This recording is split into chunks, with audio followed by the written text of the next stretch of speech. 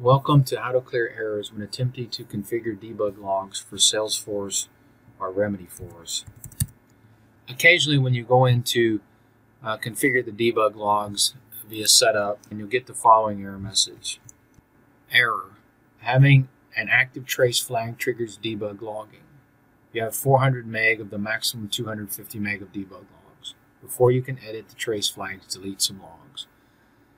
When you receive this error message, you won't be able to configure the logs. So how do you clear the error? Well, click your username, click Dev Console, then in the query pane, enter the following.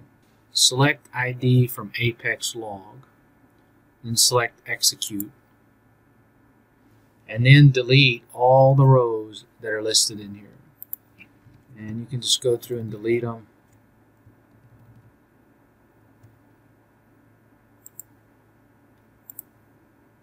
And it may take a while to delete them, but once you delete all the rows, you'll be able to collect the debug log.